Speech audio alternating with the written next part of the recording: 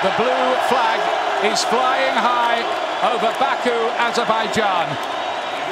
Chelsea have won the Europa League again, just as they did 6 years ago. Both times they've contested it, they've won it.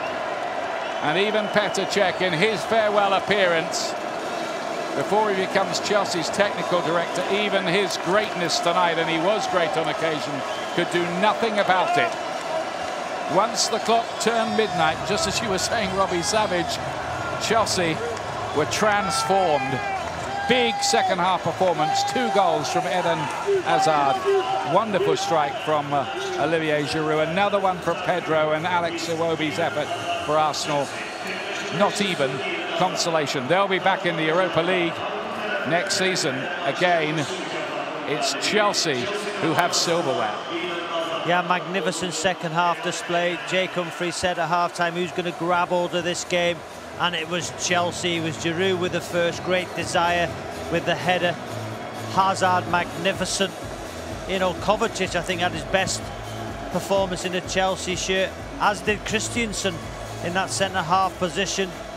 You know, brilliant performance from Chelsea. Could have embarrassed Arsenal at the end, who had chances themselves.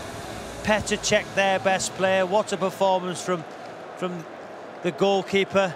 But Sarri's got to be pleased, got to be happy. It's a trophy for Chelsea. Unai Emery disappointed. Europa League football for Arsenal next season, but Chelsea, a trophy in the bag. Champions League football, but that man there, will he be at Chelsea next season?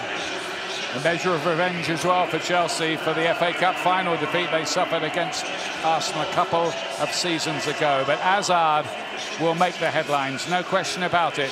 And Chelsea, in the end, romped away with it 4-1.